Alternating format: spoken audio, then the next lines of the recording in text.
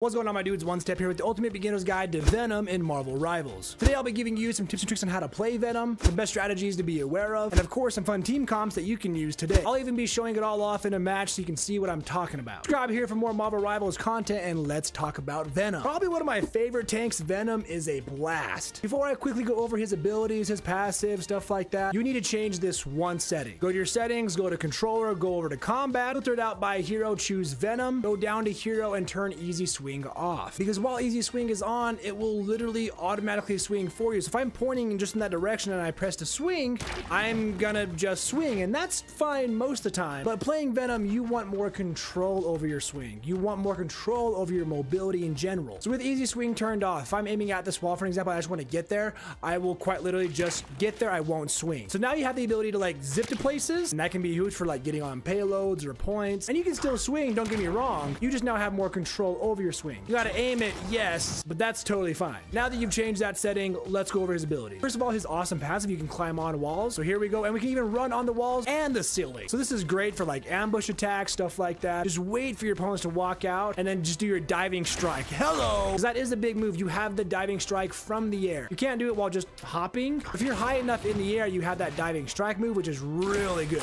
So again, while you're waiting for your opponents to ambush them, you have that diving strike move, and that's always great. Your standard attack is a symbiote tentacle kind of attack. It does pretty good damage. You can also get headshots off of that, which is really nice. It's also got pretty decent range. We are about 15 meters away, and we will still connect this move. Keep in mind, it's not just meant for like a melee attack up close. You can do it from what feels like pretty far away and still connect those hits. But if you are up close, you do have a melee attack if you want to. Like, it's not bad. If you don't want to go for the tentacles, you can just go for the punches. I don't know why you would, but you could. So we can swing, we can climb walls, we can tentacle attack, we can dive strike. Cellular corrosion is an explosion of the symbiote where it slows down enemies that are really close to you, and if they don't get away in time, they take damage. So you basically do this move and then don't get away from them, so that way they do take damage lately. So you do this move, slow your opponent down, don't let up, get in their face so they don't get away in time, they will take damage, and then one more punch, they're dead. And then lastly, we have symbiotic resilience. This is why he's called a tank. He gains bonus health. The lower your health is, the more bonus health you'll gain. So you don't want to do it when you're, in my opinion, above half health. If we're all the way down here below 200 health, and we do symbiotic resilience, we go all the way up to 900 health. That's crazy. Allowing you to stay alive a lot longer and really just take the heat for your team as the tank you're supposed to be. Now, what about Venom's ultimate move? So we go into Feast of the Abyss. Now, what it does is we go underground, we can come back up and do some damage, and that's fine. But as you see, it doesn't really kill even the lower health enemies, but it does damage based on the enemy's current health anyways, and then you can generate equivalent bonus health off of that. But here, I'll show you again. So let's go in, we'll find the opponents and then do it.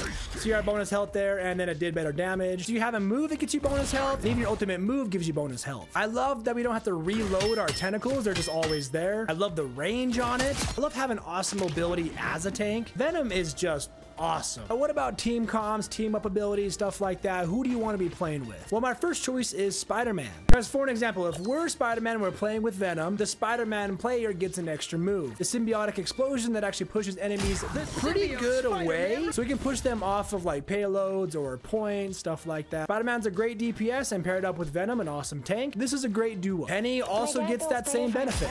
So pairing Venom with Penny or Spider-Man for that reason alone is also great. Venom also gets an extra 150 health. Spider-Man gets a 10% damage boost. So more moves, more health, more damage. These team ups are great. But if you're playing Venom as a tank, who else do you want to team up with? Well, even though you're a tank that likes to get in close and personal. So you need really good healers that can heal you and just keep you alive as you're taking damage because you're in there doing damage. So I love having Jeff on my team for this reason. Healers that can heal me afar like Cloak and Dagger, and healers like Mantis that can heal me and let me do more damage. I like to pair up with really fun DPS that just get close and personal like I do, because while they're focused on characters like Wolverine or focused on me even as Venom, I'm taking the hits while Wolverine here is doing the hits as well. Same thing with characters like Black Panther and Magic. As a very mobile tank that has pretty good health, can kind of heal myself, staying alive for so long is just kind of like my favorite game plan. So I like playing with the healers. There's a lot of fun team comps with Venom. These are just a few of my favorites. Let me know your favorites down below. Now that we know how to play Venom, let's put it into practice. Let me show you what it looks like in a match. Have you subscribed yet? God, I hope so. Oh yeah, we got the Spider-Man team up ability. Now we have more health, as you can see there. He does more damage and has a new move. Perfect. You really like Captain America from afar? Come on. He's being kept alive. There he goes. Finally done. So is Groot. Love to see that. You can zip on in there, get close and personal. Go and just slam down on him. Get rid of this Adam. He's pissing me off. There we go. Okay, there's 4 of them here. We're gonna ult real quick. Oh, they ulted right back too. Hilarious. We got a little bit of bonus health. That's fine. Adam Warlock is dead though. We forget we can actually stun our opponents, make them slower. Let's do that. Yeah, you guys are slow. Don't get away from me. Take more damage. There it is. Perfect. All right, we're gonna swing in, slam down, do our ult, and I think that'll be really good. Okay, let's go and slam down, do our ult real quick. Get him. Oh, that was actually really good. I ain't gonna lie. Give this Adam Warlock real quick.